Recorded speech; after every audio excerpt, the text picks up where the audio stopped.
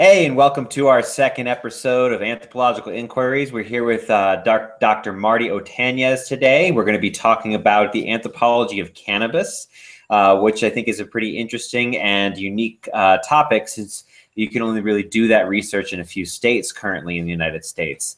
To introduce Dr. Otañez, Marty Otañez is a California-born cultural anthropologist and filmmaker. He's an associate professor at CU Denver. His research includes digital storytelling, tobacco, and now cannabis. Dr. Otañez also has his own series here on YouTube, actually. It's called Getting High on Anthropology. You can check out his channel, which I've linked below in the info. Dr. Otañez, will you tell us a little bit about your background and your research? And let's start with the tobacco stuff. What kind of stuff were you looking at with the tobacco stuff? Excellent. And Michael, thank you so much for having me as a guest. I'm looking forward to our conversation, and very happy to be able to just share some things with you. And many of the things I'm going to share with you are ongoing. But a little bit of background: I got my PhD in Irvine in 2004, University of California, Irvine. That PhD, the doctoral work, was focusing on the tobacco industry, mostly in a country called Malawi in Central Africa. The purpose of my work in the tobacco sector, which is still ongoing today, is to try to understand the lived experiences of men, women, and children who produce tobacco for global companies, cigarette companies and leaf buying companies, and just try to understand what workers are doing to assert their rights as workers and to have, dignity in the tobacco fields. So that work is ongoing, and I think definitely the background of working in the global tobacco sector, especially farming, has provided me a great foundation to just hop over into cannabis, primarily because it's in our on our front lawn here in Denver. So I'm strategically placed to do ethnographic work, do visual analysis, do interviews, and so I easily glommed on to cannabis as a research area. Primarily because, number one, I'm interested to understand how to normalize cannabis as a legal, recreational, and medical commodity for people to use for different reasons. So I'm interested to use my position, my knowledge, to help normalize the sector. Simultaneously, I want this sector to work better for more people. So my main focal point has been labor issues in the cannabis sector here in Denver, Colorado generally. And so right now I'm just wrapping up data analysis of a survey I administered last fall 2016, with 17 cannabis workers and managers in cultivation facilities. And so I'm just at the beginning or tail end of analyzing that, and then writing it up into chapters, articles, and doing some visual work alongside that. All right. So you mentioned ethnographic research. So tell us, what is an anthropology of cannabis, and how does the holistic approach of anthropology apply or provide a specific kind of or useful lens to this kind of research? Excellent. Yeah, great questions. And I really appreciate you being interested in this because, as you know, I think anthropologists struggle to make our work relevant and to build bridges of understanding with people. So just to be clear, I'm a cultural anthropologist, and I also have sort of additional hats I wear. I'm a visual or digital anthropologist. I'm also a medical anthropologist, a policy anthropologist, but a cultural anthropologist sort of brings to this issue the idea of the cannabis itself as a commodity, as a process that provides a window into cultural change in 2017. And so what I bring to the table in my area of focus is looking at the product, looking at cannabis production, and just trying to understand along the cannabis commodity chain, the different elements or segments along that cultivation chain or commodity chain, and to try to understand the lived experiences of people who are devoting their labor to the production of cannabis. So as an anthropologist, I bring a theoretical applied approach, which means, understanding the history of anthropology, intellectual foundation that can help me make sense of what's going on, but then also in the applied area to try to understand how can I leverage my position to make the sector, make the cannabis commodity, make the process of cannabis production be more responsive to those men and women that devote their labor to the production of it. And so one of the outcomes, if things go well, are, policy recommendations to encourage, better workplace protections, try to understand what workers could do to assert their rights to ensure they're getting fairly compensated for the labor that they put into the production of cannabis. What kind of trouble do workers face, or what kind of risks do they take working in this industry? So I think a general pattern I've seen is not necessarily specific to cannabis, but in general, if you go to any workplace and you begin to ask people how they like their job, what's working well, what's not working well, and then drill down to like, are they happy with the payment they're getting for their, hourly wage? Are they happy with their, workplace protections or grievance procedures, or the ability to get a schedule on a regular basis? So I found a number of sort of routine complaints, and a number of things that are working well. Specific to cannabis, the issue that I'm mostly interested in that jumped out of the data was the issue of powdery mildew. So when trimmers, individuals that cut leaves and prepare the cannabis for the shells, when they do their work, they're sitting for hours and they get exposed to mold and powdery mildew. And that is a function of maybe poor ventilation, or maybe not the best growing practices, or even related to indoor cultivation, which tends to breed, or create an environment where there's a higher level of powdery mildew. So I was mostly interested and got data to understand workers' perceptions about the problem of powdery mildew, and then what are they doing to protect their health and avoid respiratory problems or any kind of rashes on their skin. Sure. I also read somewhere about repetitive motion injuries from things like trimming. Is that like a serious concern, or is that just like like any other job if you type too much or something like that?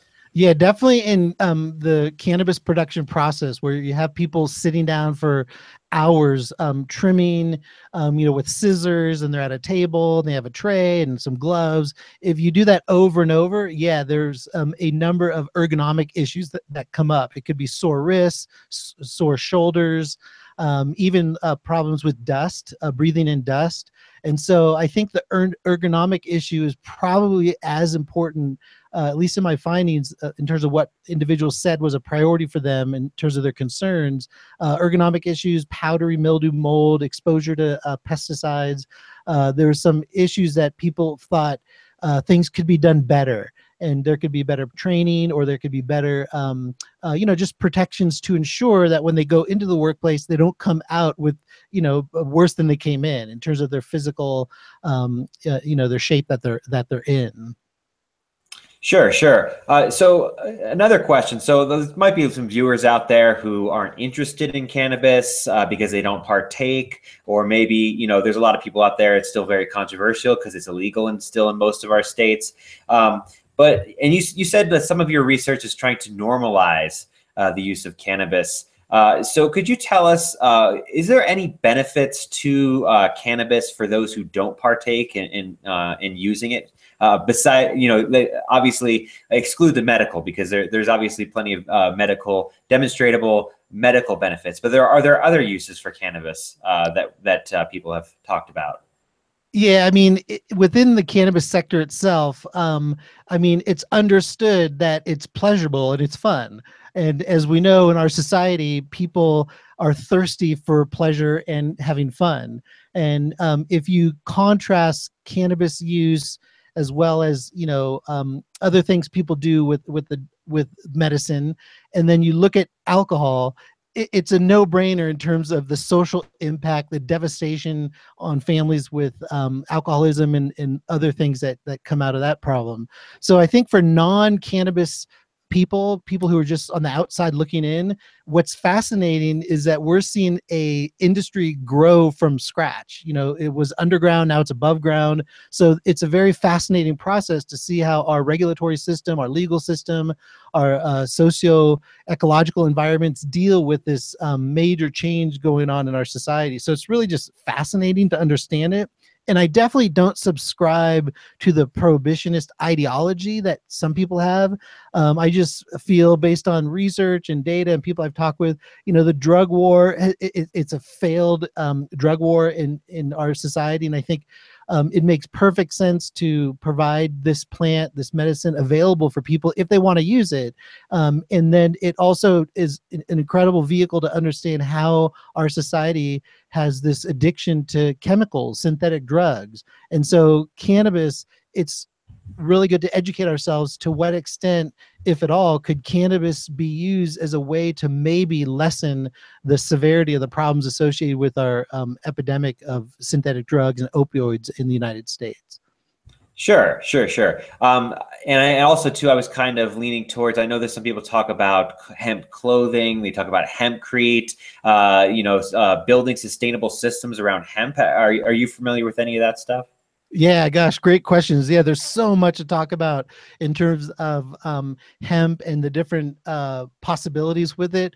Early on in the year 2001, with one of my tobacco-related projects, I had an event where I screened one of my first videos, and I had some gifts for people who attended, and one of the gifts was a hemp T-shirt. And so I learned early on, this was in the early 2000s, that anything except glass or steel, anything could be made using products can be made using hemp. So anything, it can't substitute for glass, and it can't substitute for steel, but anything else, it can be made into a product. And it could be a tangible item like a sweater, blankets, a house, out of hempcrete, but it also could be food, nutritious foods for people. And so in Colorado, I think we are one of the pioneering states, developing our hemp industry. There's still a couple legal hurdles, I think, that need to be overcome, but the hemp sector is vibrant, and I think everyone, if they can, should support it in whatever way, whether it's purchasing hemp produced items or requesting stores to carry these items. And I think people should also visit a store, dispensary, and just ask questions, because there's many helpful people that work in these stores who are happy to talk with people about hemp. Or you can also go online and look at, there's hemp associations in Colorado. You can see what they have in terms of the literature and other information. Sure. Another thing I saw, for full disclosure, Marty and I have worked on a couple of videos together or conferences involving this issue. But one of the things I saw is that there is an interesting problem with resources and water and power, specifically when it comes to the production of cannabis, and that there's a massive increase of the use of both those things. What kind of stuff have you found out about those particular issues? Especially, you talk about major power increases to heat and cool these plants so that they are produced, because they have to be produced inside. So. Yeah, again, really great questions. And there's a couple ways to respond. I'm not an expert in the environmental costs of cannabis production, but there's certain things I've learned on this journey. The first thing is, if you look at the culture of cannabis, especially those who are really into it, and they're into home grows, they're into the consumption of it, they're into the legalization of it.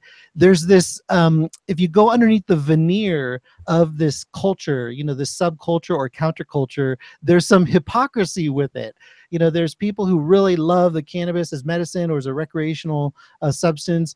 But when you talk about the environmental issues, the fact is that cannabis has a fairly large carbon footprint, especially in Colorado, due to electricity use, due to water use. But I think many people, there's some people trying to do something about it, but many people just sort of poo-poo it, and they say that's just the cost of our sector, and then maybe down the line we can address it better. I know there are sustainability groups in Colorado, as in any other industry. So there's really smart people trying to work on these issues.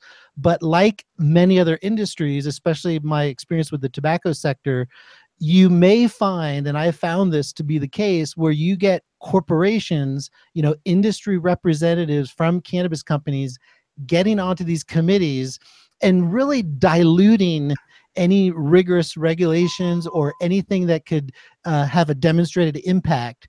And I think because two things are going on. Companies want to demonstrate to the public that they care about the environment, so they're trying to make themselves look like they're, friends of forests, and they care about water, and they have all these incredibly fancy recycling programs.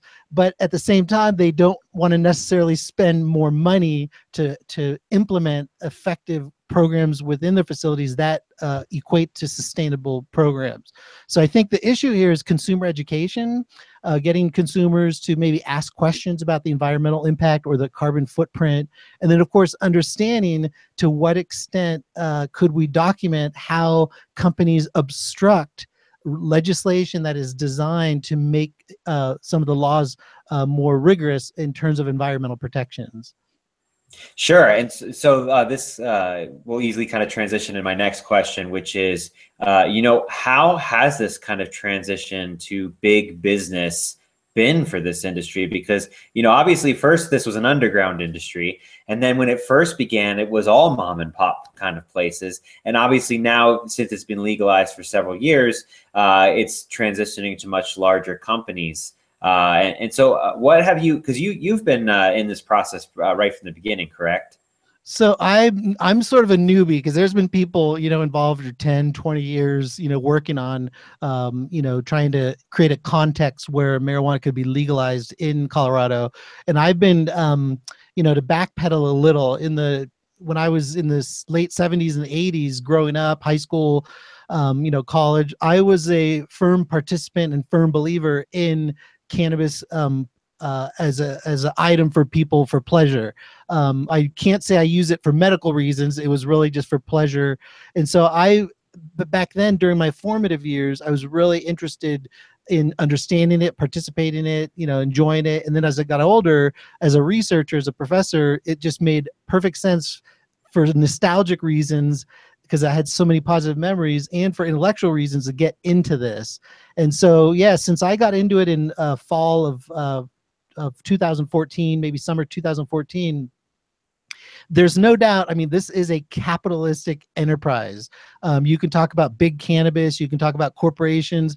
If it weren't for the capital behind many of these companies that helped sort of grease the regulatory and legislative frameworks, there wouldn't have been any legalization of cannabis. So there's many companies with a lot of money that are involved. And over time, what I'm learning, there's been a sort of consolidation where the larger companies are buying or squeezing out the smaller companies. And so again, from an anthropological point of view, to try to understand,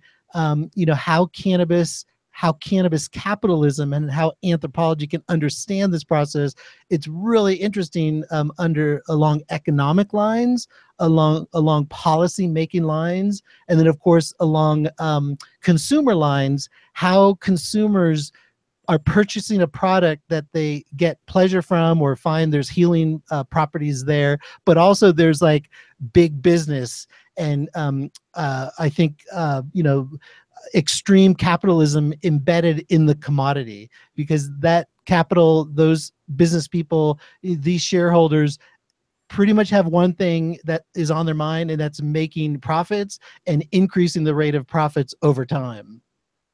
Of course, yeah. I mean, that's kind of the typical mentality with any industry, right? Is trying to increase production, consolidate those kind of things. We see this across all kinds of different products, even media. The consolidation of media has been extraordinarily damaging in the past 30 or 40 years, especially.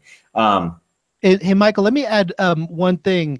Sure. What's interesting about cannabis as a capitalist enterprise is companies, there's good companies out there. They want to do the right thing, but I think what we're finding is the companies are claiming that they're not making a lot of money. And so with my work and others, to hold the companies accountable to some of their bad practices, much of the discourse is that they're taxed so much so that companies are not having the revenue or maybe the profits that people think they're having.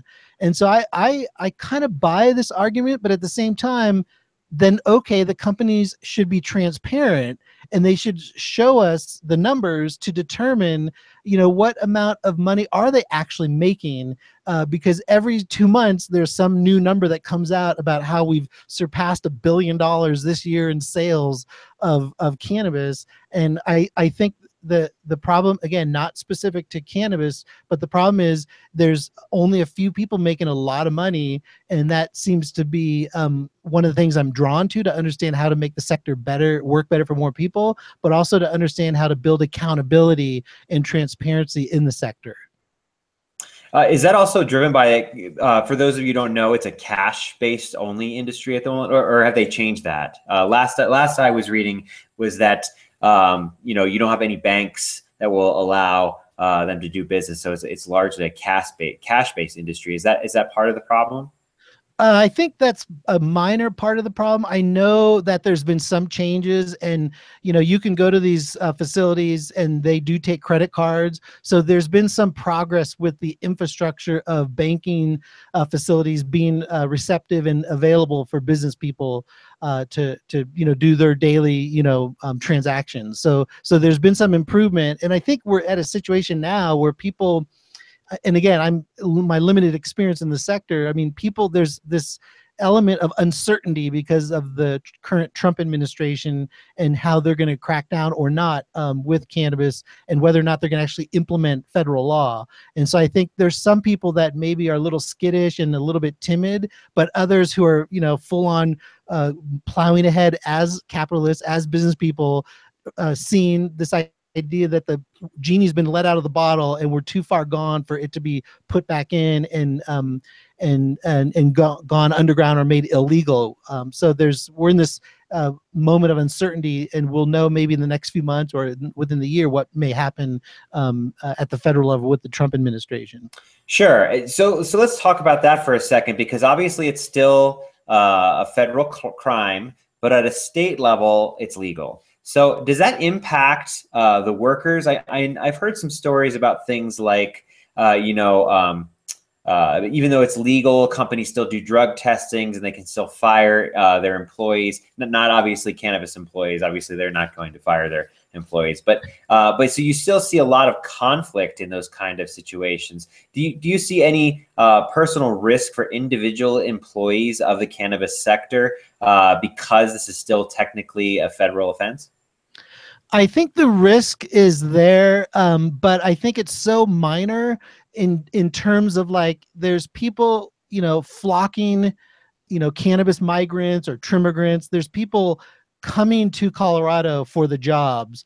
And I think the people that come for work weigh the benefits and costs. And I think the risk of, let's say, the federal government going into a facility and shutting it down because it's illegal, because that risk is real and it's there. But I don't think people have it at the front of their mind, because number one, many of these workers absolutely love cannabis. So like, they're in this job where they're working around, these plants that are beautiful to look at, they smell nice, and they get to consume regularly, if there are consumers of cannabis. So I don't think the fear is huge, but it's definitely there. And I know in Colorado there hasn't been any major evidence of people leaving the sector because they're unsure about their position in their job. Sure. So this might be like kind of a broad question, but what is cannabis culture? And could you give us kind of a picture of that? Are there certain cultural trends or patterns that you've kind of experienced? And then how do you kind of come up with those kind of ideas? What kind of data methods or research methods are you using to kind of analyze this particular culture? Okay, yeah, good. Really fundamental questions that we tackle as anthropologists. So my approach to culture, as a professor, as a researcher, as a community member, is to engage with the culture. And so that means, being a consumer, that means being a supporter of the sector, that means being present at different meetings and different functions. I'm on the board of a few different nonprofit groups, and so I'm able to use my position there. So the culture is a process of people coming together having different relationships that are constantly in flux, and then also, doing things that they have sort of a like-minded vision of creating cannabis as something that's normal, and also learning from each other and building like a community of practice that is in support of cannabis.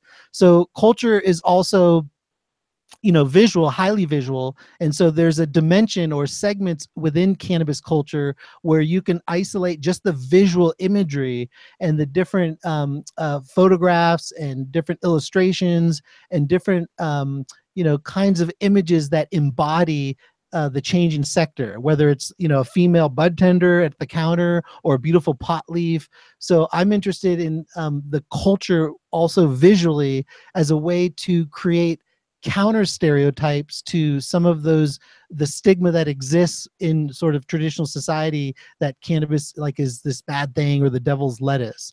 So in terms of research methods, so as an anthropologist, my main thing is, for us to do the work effectively, you need to really like people and enjoy being around people. And so I spend time having informal conversations with people, whether it's a policymaker, whether it's a ordinary employee, another researcher.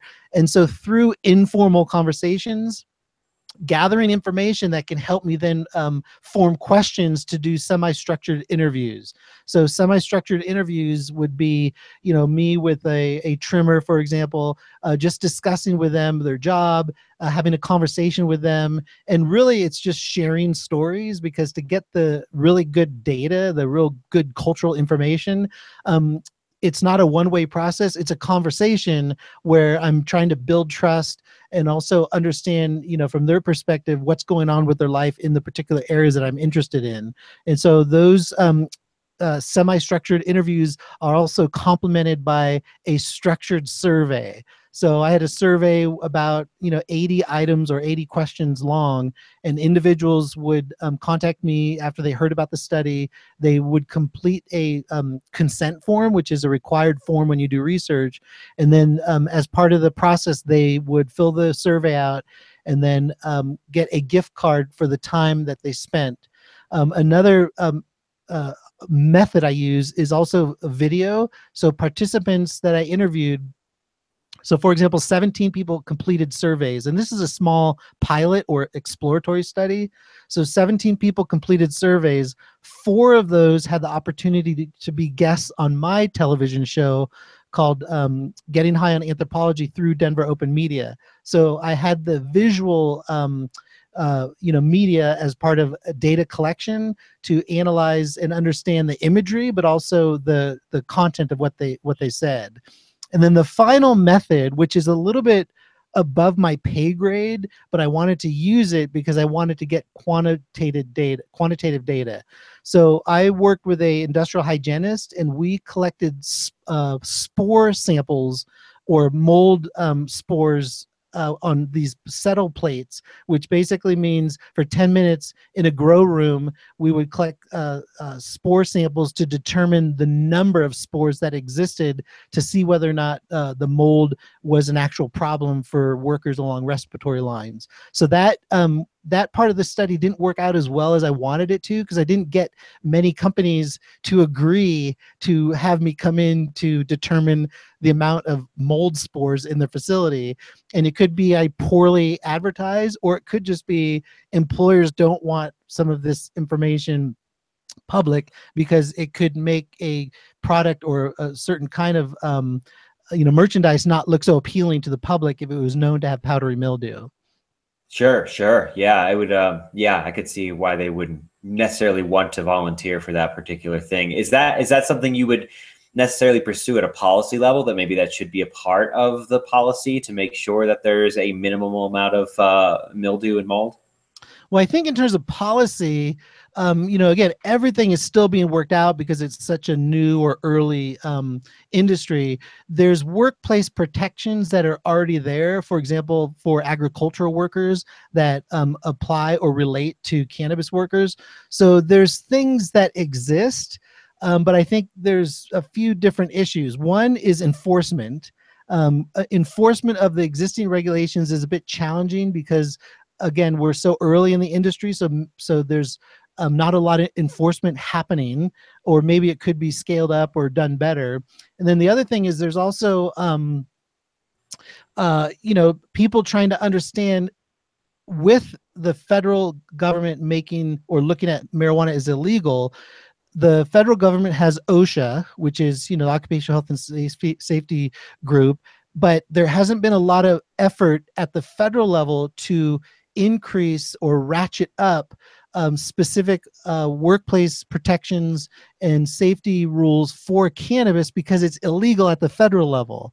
And so there's some effort by OSHA to do some studies, or some studies done recently to document and just tally some of the issues and what needs to be done. But there's more work that needs to be done in terms of clarifying the existing regulations, and then also passing more optimal regulations that could protect workers to ensure that they're healthy and safe when they produce cannabis. So I'm hopeful in the next 6 months or 12 months that we're going to see more visibility to existing regulations and laws that cover workers in the cannabis sector. Sure. So has there been anything really unexpected you've come up with in your research, or anything you've come across that you maybe didn't consider, or that you had to kind of take a new path because, there were some roadblocks or anything like that? Well, the biggest roadblock is I designed the study to understand Latinos and other people of color who work in the sector. And so when I formulated this research project a couple years ago, when I started to actually look at the data and talk with people, there were not a lot of people of color who had badges, which are required by the state of Colorado to work in the facilities. And so I just then had to tinker with the study and say, I'll look for any workers who would be willing to talk with me. And so sadly, there are, of course, people of color that work in the industry. There are Latinos, there's African Americans and others, but there's very few of them. And I don't think the demographics of the workforce necessarily reflect the demographics of the state.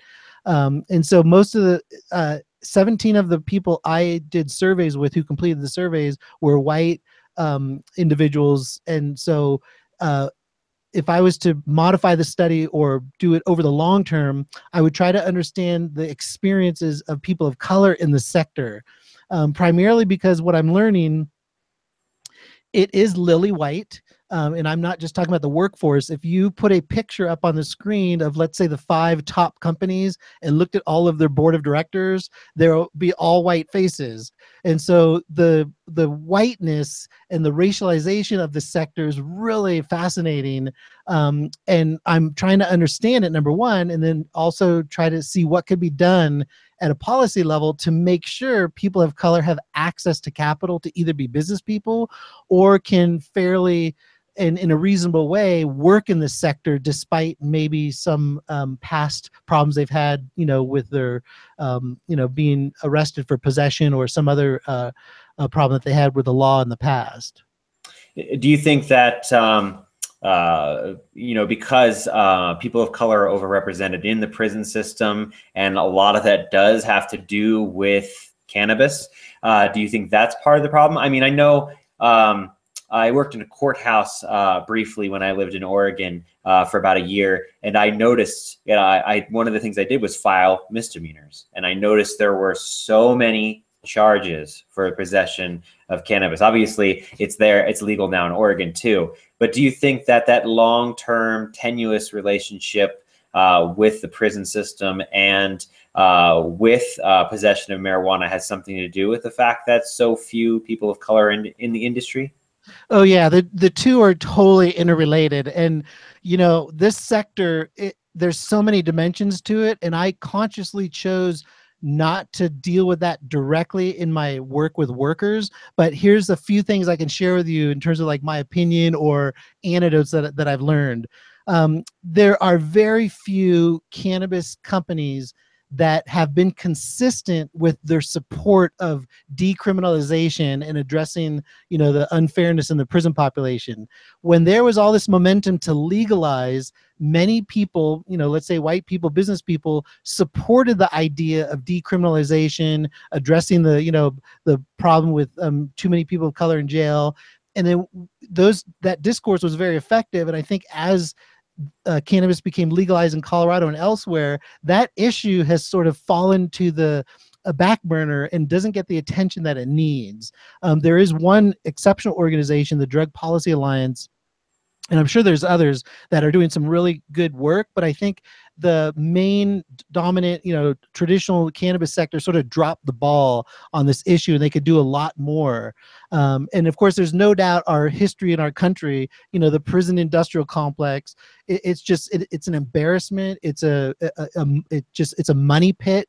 And I do recognize that the prisons, they were one of the main lobbyists against the legalization of cannabis for different reasons. And so, yeah, I think you can have a special show just on the prison industrial complex, cannabis, and how it's partly responsible for so many dark faces or non-white faces in prison. And I'll never forget when I started getting involved with cannabis, and it started to be clear that there's going to be stores on the corner and you can go into a store and buy cannabis. My wife asked me, so does this mean that all those people in jail who are Black or Latino that had minor possession charges or some other trumped up charge for cannabis, does this mean they should be let out?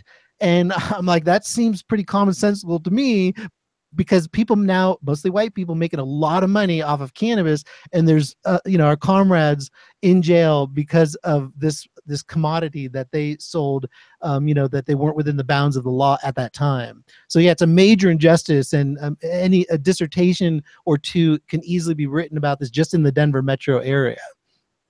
Yeah, certainly. It's and as you said, we could do an entire episode, and obviously the for-profit prison system too kind of blows this stuff up as well. So, do you think also there's a relationship too between the ability to have capital, or so that you're talking about just normal states of inequality within society that prevents people of color from having the ability to invest in this industry as well? Is that also something you've come across, or is it more leaning towards the long-term history of the incarceration system?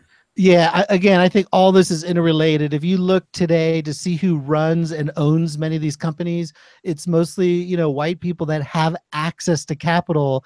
And we just live in a system where, with institutionalized racism, if you and I are bankers, I mean, historically, if you have people of color come in and want money, if they don't have the capital or have limited access, or we just maybe find we'd rather work with white people, there's these structures that exist that are part and parcel to the cannabis sector that are not necessarily changing.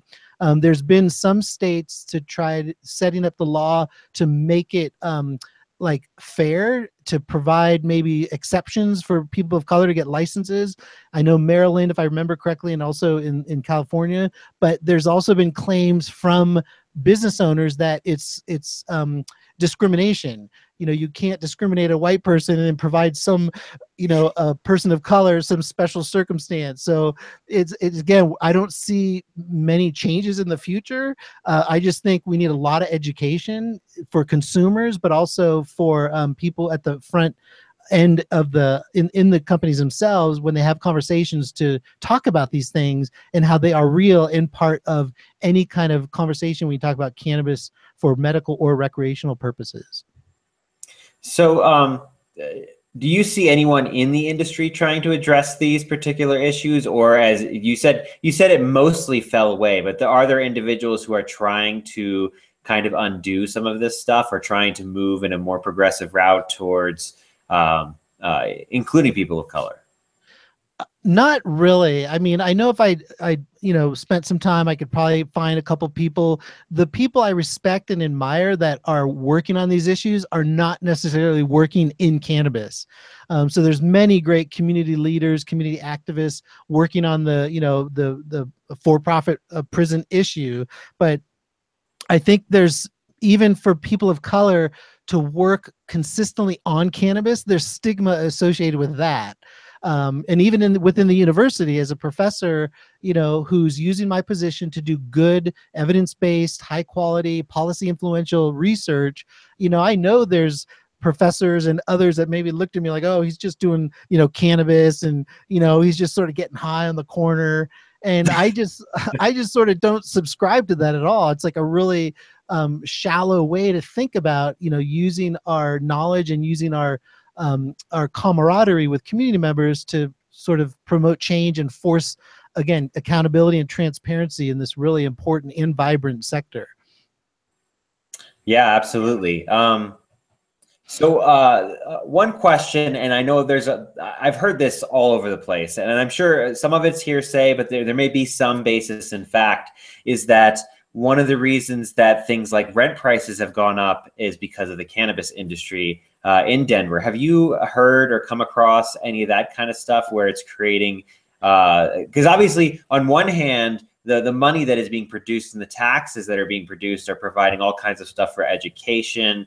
I read a thing about addressing homelessness the other day, that they're using some of that tax money, all kinds of really interesting projects that Denver is able to do that wasn't able to do before this because they have more revenue.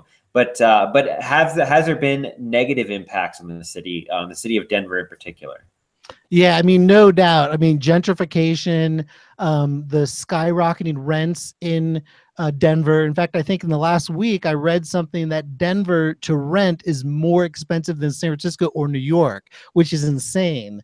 And I think many people who do research on this don't necessarily look at cannabis as a primary vehicle for driving up rents, but it's definitely part of the context and landscape on which Denver is becoming, or how people in Denver are having a hard time affording the changes in price in rents and other expenses. So I'm familiar with this issue in terms of the zip code in the Denver metro area, 80216. That zip code covers the neighborhoods Globeville, Swansea, and Elleria, and those communities in that zip code have the highest number of licensed facilities for cannabis production in the universe. And so that community has seen gentrification. It's kind of the Rhino, it's on the border of the Rhino area, and it covers the like Purina dog chow area in Denver. And so there's cross streets for context for people who obviously don't know Denver, or is that close to downtown or those kind of things? Yeah, it's just about a mile and a half or so north of downtown Denver. It's all along the I-70 corridor, sort of between the 25 and then maybe Colorado Boulevard, roughly. So yeah, people have been, community advocates, other community members trying to, number one, to make sense of the issue. And then number two, trying to figure out like really what recourse do they have if old warehouses that maybe were abandoned previously and now have been turned into cannabis cultivation facilities, how do they deal with their new community neighbor that has put up fences and barbed wire and cameras and created in a way like, one of these, like a township in Soweto, where in South Africa, where they're not very welcoming. And then on top of that, people have seen people forced out of their homes because of increases in rents. And so the big ripple effect is, people coming out of the woodwork to either build bridges with cannabis company owners to try to understand how to live with them and maybe make them more engaged along community lines, or to be more aggressive and push companies out that maybe are not responsive, or just for some reason are in an area of town where the community just finds they'd prefer them not to be there. And so there's a lot of work to be done, number one, to understand the problem, and then try to provide people and communities with resources and other things that they may need to effectively address this problem. Sure. So tell us a little bit about, because you also do a lot of digital storytelling, and you did digital storytelling workshops and those kind of things. How do you integrate digital storytelling with this anthropological research, and what kind of benefits have you seen using that particular methodology? Okay, yeah, I just love the visual stuff. And for background, again, I got my show, Getting High on Anthropology. You were kind enough to be a guest, and I hope we can reciprocate even more, next year as we can get updated with each other.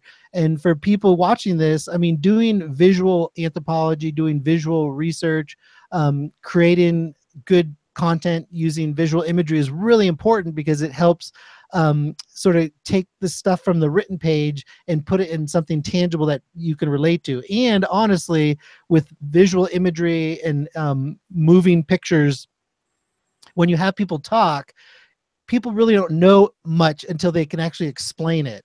And so it's different to have a conversation like this than if I just said, Michael, here's my paper, read it for an hour, and have people listen to you. So I'm a firm believer in looking at anthropological research along visual lines, and then using visual strategies to build relationships with community members. And the vehicle or the method is digital storytelling, besides, public access TV or YouTube videos, or documentary films. So I've been working for several years with this model, formulated by the Center for Digital Storytelling out of Berkeley, now called Story Center. And so I've been very fortunate to learn their model and apply it with different community members on a range of issues. And the model is very basic. It's a workshop model. You get 10 people, 2 or 3 facilitators, all the equipment, and then you have 24 hours of instruction over 3 days or 5 days. And basically it's a workshop setting where people in the community come together and share narratives. They share stories about particular issues, whether it's cannabis and gentrification, or hepatitis, or issues of place in different neighborhoods. And then after 3 days, people are trained in the art of storytelling, and then they create their own narratives. They type them up, they record them with facilitators' help, and they learn some very basic editing. And then, of course, the major part of the process is watching the videos on a big screen inside the workshop, which is really fulfilling, especially for people who've never had experience making a video, and then they come into a workshop and know how to make a video. And so this digital storytelling process, the bottom line, it creates these narratives that are people's stories as opposed to Marty's videos about these people. And so it's those stories that tend to, these personal stories that when you watch them, they tend to have an emotional effect on people, because they're genuine, they're heartfelt, and they pull at people's strings emotionally. And that pulls people further into the issues to want more, or to then, and this is the gold standard, to then have people open to sharing their stories. And then you get this sort of process where there's story sharing and story gathering. And those stories are data, they're anthropological data, but they're also vehicles for fundraising.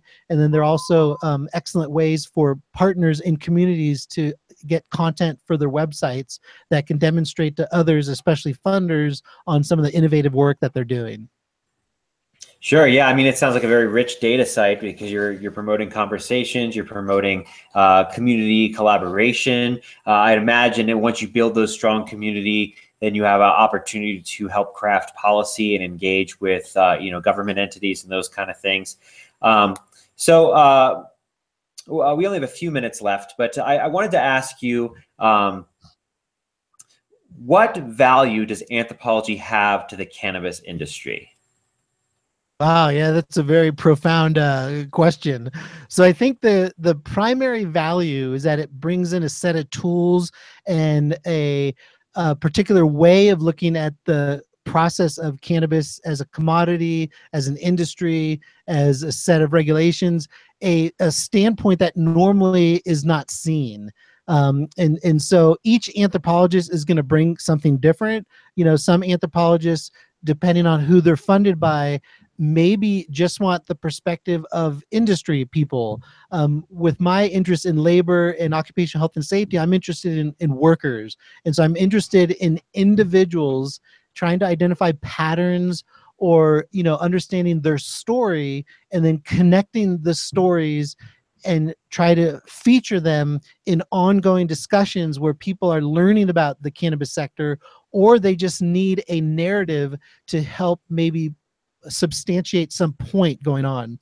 And so with a lot of the work I do as a visual anthropologist, getting visual imagery, whether a short narrative or a short video, that is a concrete way, similar to an academic article, of contributing knowledge to ongoing discussions and debate.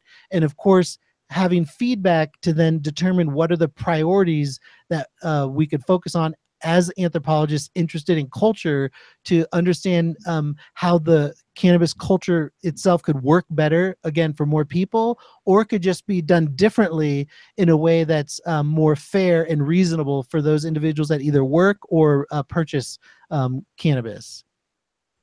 Sure. Well, thank you for coming on today. Do you have any final thing to contribute or say, or any particular things you'd like to go back to real quick? Yeah, I mean, again, the most important thing for me is corporate accountability and transparency. One of the things that anthropologists are contributing to, including myself, is trying to understand what companies who are involved in cannabis, what are they doing to make themselves seem like they are responsible corporate citizens? So if I go to Starbucks, I go to McDonald's, I go to Pepsi, there's all this wonderful literature about, sustainability practices and how they're helping Juan in Costa Rica, with the farm that's a cooperative format or whatever. So I'm interested to document, using anthropological tools, the difference between what the cannabis companies do versus what they actually do.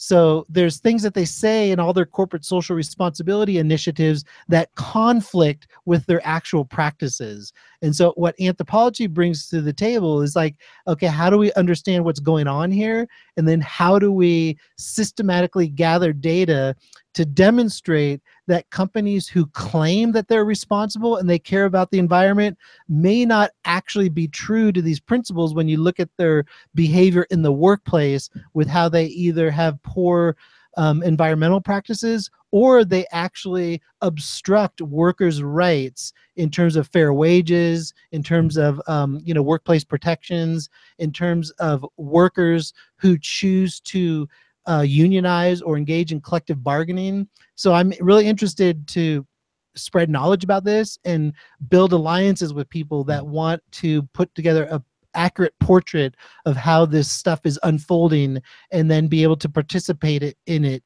to, again, force accountability and transparency. Sure. Well, thank you for coming on to the show today, Marty. It was a pleasure having you. Stick around in the green room for a few minutes, and we could talk about a few things.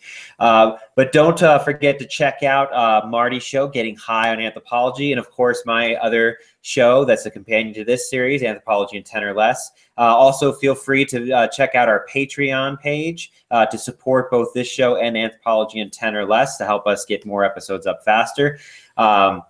And that's all for this time. And again, thanks for coming on, Marty. All right. Thanks again, Michael.